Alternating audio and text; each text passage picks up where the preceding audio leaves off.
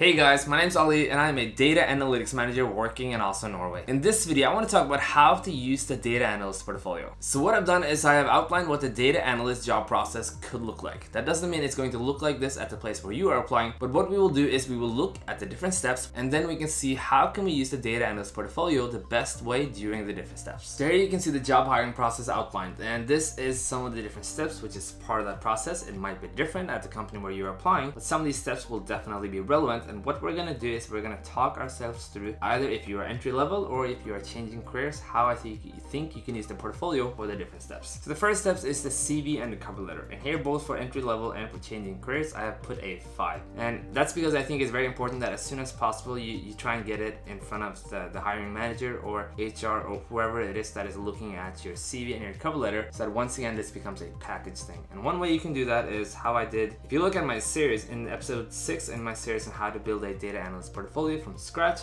I talk about this, and you can see on my resume I have put the link on top because I want to make sure if someone opens my CV, that is one of the first things they see. If you look at my cover letter, same thing.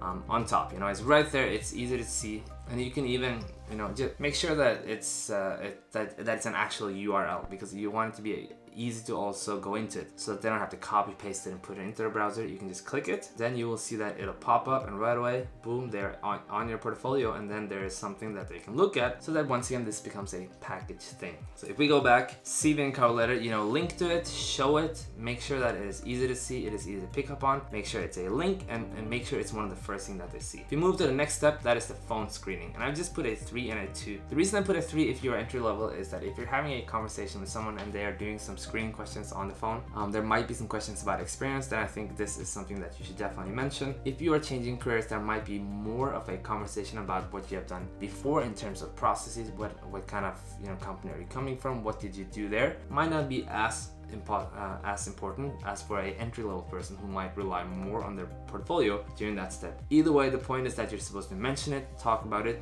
and what your real goal is to get to the first interview. I put a 1 on both of them, and what I mean by a 1 is you can mention it, but remember that data analysis or data analytics in general is a whole lot more than just technical skills. So during the first interview, make sure that you use that for what that is, which is a kind of a meet and greet between you and the company. Yes, you can mention it. Yes, you can try and set up so that it becomes very interesting to hear about this. You can talk about it in a way which makes the second interview, which is the technical part, seem very natural because they want to see you present this. But do keep in mind that the first interview is a great opportunity for you to set yourself up to showcase your personality and who you are as a person. When you get to the next step, which is the second, which is the technical interview, that is where you definitely want to make sure that it becomes a subject and a part of the conversation. And if I were you, I would try to showcase that before they start to ask their questions. Because what happens sometimes is I will interview people and I will notice that what I'm asking about now, they don't know that much about it. So there's no point dwelling on stuff that the candidate doesn't know, because there might be other things that they are really good at. If you showcase your portfolio before I ask, or a manager asks their questions, not me because I'm not going to interview you, but if you showcase it before the manager gets to the questions, he gets an idea of, okay, what are the person's strengths, how do they showcase their skill set, does it seem like they're more front-end